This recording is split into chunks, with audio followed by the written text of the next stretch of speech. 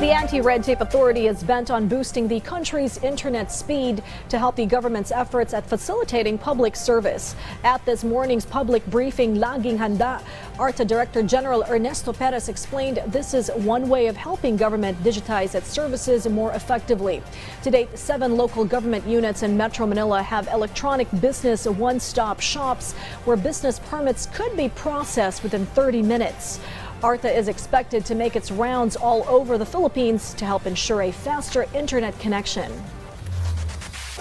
Gusto natin na hindi lang physical, no, kundi electronic one-stop shop para from the comfort of their home o kaya opisina, kahit sila nasa beach, nagbabakasyon, magawa nila yung kanilang transaction by way of using the digital platform. Kaya napakahalaga po talaga na ma-improve natin yung internet connection at the same time to provide power.